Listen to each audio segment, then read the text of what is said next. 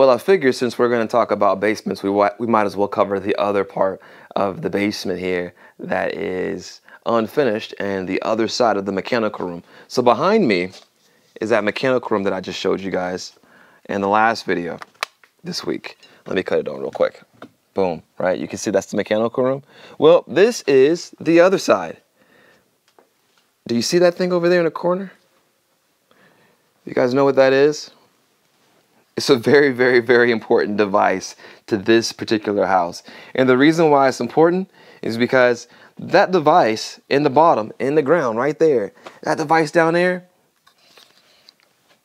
that is the device that grounds up all the toilet paper, all the waste in the bathroom and the basement. Yes, guys, that is called a suck pump. This is a suck pump. Suck pump, okay? Literally, it's grinding it and it's literally pumping that material from the basement out the sewage line. Boom, right there, okay? That's how sewage lines look in basement houses. They run it out the basement, okay?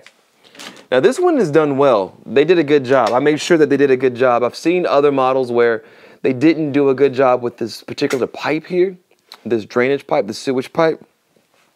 And what I've seen is that if you're not on it, if your realtor's not on it with the on-site builder, what will happen is the contractor that comes in and puts in the drainage pipe for the sewer, they will literally just do it the quickest way they can do it and get up out of your house. And that's not what you want. You want something that is useful. Let me take a step back and you guys can kind of see this space. It's not finished at all, but I just want to give you guys a perspective of what this space looks like, right? And this is just a piece of my unfinished basement. That is not, I don't come down here, guys, and do sit-ups and stuff like that, but not yet at least, but I will in the future. But for right now, I wanted to show you this. I've seen in other houses and other models of this house, literally it would come down and just triangle right there, right? Like a triangle. And it was the weirdest waste of space. And I said, why is that like that? And they said, well, I didn't know that was like that. Well, you guys got to remember, like, your realtor needs to help you stay up on that stuff and make sure that the functionality of your room is being met, because I always knew that this is going to be the storage area for our house. We were literally just going to store a lot of random things in this particular part of the area. So it's called unfinished / storage room, and that is what I'm using it for. I'm definitely using it for that, but I'm also using it for utility purposes too. But let me show you guys some other stuff too. So this right here is the alarm. What I love about the alarm is that the alarm will help me ensure that it will alert me and let me know if my suck pump is working, because, you know, I don't want this thing right here at the bottom. I don't want this thing to fail. If this fails, I can have a severe problem, especially if my kids or if I have a guest down here that's using this and all this stuff is just building up in the suck pump and it's a problem. I mean, you see it's literally in the ground, right? That's literally where the pump is at. Now, you can't really hear it when it's operating, which is awesome. But again, this alarm system is awesome for that. I love the fact that it has that. That's great, right? Another thing too, you see that this valve is turned up, and just like in my last video, anytime you see a valve that's pointing the direction of the pipe like this, that means that it is open. Okay, so that's a helpful tip for you guys who are not used to looking at new construction or just looking at houses in general. This means that it's open. If I were to turn this flat, it would be closed. So basically, I'd be shutting off my suck pump and just basically setting myself up for failure. All right, I'm going to take you back over here. And again, this is the sewage. This is actually the sewage for the entire house. So that comes down in the mechanical room, and it actually routes all the way over here to the exterior. This runs under the ground. What you have right here, from an explanation standpoint, this is all ground, guys. All of this is ground. This is all ground, okay? Solid ground, okay? And that's why it sounds so good, and that's why it feels so good in here, because it's really well insulated. When you come over here, where the workout stuff is at, you will see that this is actually the exterior. right? And you can see where they had the ground and they built it up a little bit and they put this wall here. So I'm gonna show you what that looks like with my client's current build when they're putting these particular walls up, these big old huge steel walls. It almost looks like The Walking Dead or something like that. And what they're doing is they're going to be creating these concrete walls so that you can have good insulation here and good separation from the outside. This right here is another water line. So we're gonna come over here and I'll show you my shutoff valve. So in this house, unlike my other houses, this house has a shutoff valve, and this is the water line. This is the main water line. All the water from my house comes in right here. So when they're building and they're setting the foundations for these houses, they're going to be preparing these lines. This is either going to be open, right, unfinished, and you can kind of see it looks like they finished this at a different time than the concrete wall, right? Well, there was a point in time where this was open and literally there was like a piece of cloth stuck up in here, right? But they knew what this was going to be used for, so they had already put the piping here. But this right here is the water from my entire house. This is a shutoff valve. I like these shutoff valves too. And again, this one is straight up with the line. That means it's open. Okay. What this is doing is it's actually splitting off here and it's going to different areas. Okay. So you have your exterior for your water, like the exterior water spouts, right, where you are able to wash your car. And you also have the main water line, which is a little bit thicker, and it should be because it's going to be supplying water for the rest of your house. One of these actually runs up to my water heater, which is located in the garage. And that is going to provide the hot water for the entire house, even the basement. There is not a separate water heater in the basement. And we went with the 40-gallon tank option. I personally like the the tankless water heaters. I think those are great. But the thing with the tankless water heaters is that they're not cheap. So if you want to spend extra money on that and you feel like you need that much water, we only have, you know, between me and my wife and our 2 kids, we don't have, in my opinion, I don't feel like we have enough need to have more than a 40-gallon water heater. That's plenty of water for us on a daily, on a morning basis and a nightly basis. We don't all take showers at the same exact time while running the dishwasher and running the laundry. So we're pretty good when it comes to that. But I do like the instantaneous tankless water heaters that they have as an option. I think those are pretty cool. It's just not, we didn't want to spend the money on it personally. It's up to you guys how you want to spend the money, but you know, just a personal lesson from an owner of a house that's like this, we went with the 40-gallon and we don't regret it. It does take maybe like 10-15 seconds to get hot water to wherever your location is at, but once it's there, it's there.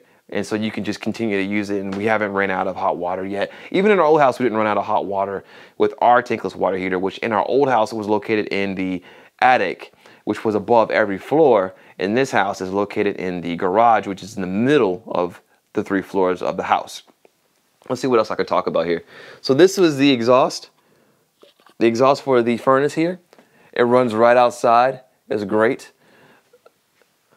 The intake and the exhaust. So you need pressure going in, you need pressure going out, right? So it's just like a car in the front of it, you would be sucking in the air, and in the back you'd be spitting out the air. For this one, they just ran it like this, and that's what these particular things are for. And you could hear it if the unit was running. You could actually hear the exhaust coming out of these particular pipes. It's really cool. Let's see what else we got in here to show you. So here's just some ideas you can do for a for a storage room. What I was going to do, what I'm still probably going to do, is I'm going to go to the hardware store and I'm going to get some shelves, and I'm just going to stack these things up, all right, as high as I can, and just start stacking things up for spacing, right? Some of this music stuff that I had left over, I got to figure out what I'm going to do with it. I don't know. A snowboard there. I wish I could use it, but it's never cold enough in North Carolina to go snowboarding, unfortunately.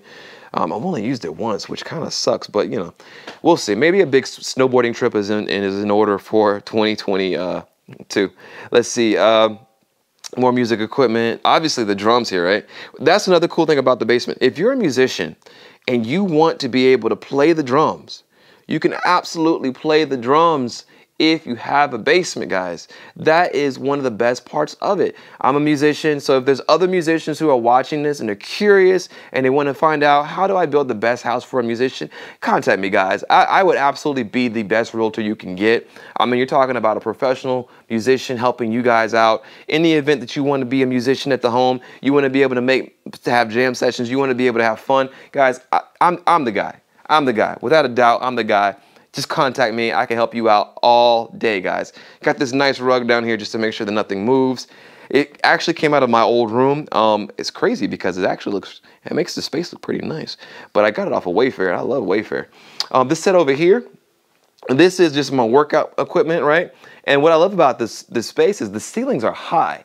The ceilings are really high. So I used to do CrossFit for about 3 years. And while I was doing CrossFit, I was used to doing different types of Olympic lifts.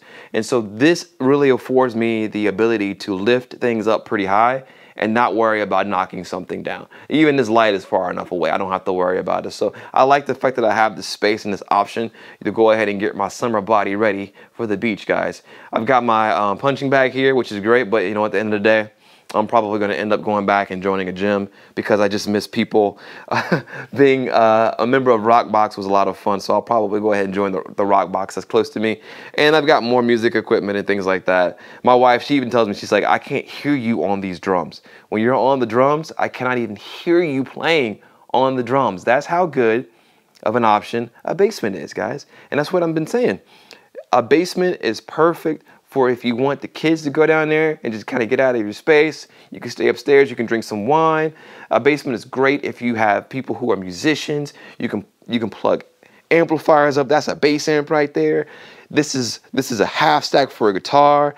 Another quarter stack right here. I mean, this stuff won't be loud, guys. This stuff won't be loud at all. It won't be bothering your neighbors and you'll be in a good place. So at the end of the day, I mean, isn't that what we all want? We want to be able to enjoy our living space without having to go and buy more things. And I think that's important. And what I hope that you guys got out of this video and really get out of my channel is I really hope that I'm providing some type of value to you guys. And I want to have a conversation with you. So don't be afraid to, in the comments, just say something. Let me know. If you got a question, if you're curious about something, hey, I'll answer it, guys. But my whole thing is this. I want to help people. And I want people to be able to achieve what they want to achieve. So if you're interested in buying a home, or if you're interested in selling your home and buying a home in Charlotte, North Carolina, and the surrounding areas, not just Charlotte, I'll go out as far as, Mooresville, Troutman, Gastonia, Belmont. That's not a problem, guys. We work with people all throughout the Charlotte metro area and surrounding areas, okay? My first house that I ever sold was in Locust, North Carolina. So, I don't have a problem with traveling, guys. But I just want to be sincere and let you guys know that I'm here to help you guys and I'm doing my best. This is Reggie Jamerson with Ashley Lambert Realty. My contact information is below. If you're interested, just go ahead and call me, okay? All right, guys. I'll give you one more look before I shut this off. This is the space. It's loud. And no, I'm not going to play the drums on this video. But, if I get 1,000 subscribers, I will play the drums for the subscribers. Absolutely sure. I will do that. All right, guys. I'll talk with you later. Have a fantastic day. I look forward to hearing from you. Bye. Hi, I'm Reggie, and welcome to my real estate YouTube channel. I'm a North Carolina realtor with Ashley Lambert Realty, servicing the Charlotte metro area. On my channel, I post videos explaining the home buying and selling process. I also have some tips and tricks for real estate, DIY projects, and of course, home video walkthroughs. Make sure you subscribe for new content and comment below to introduce yourself. I look forward to hearing from you.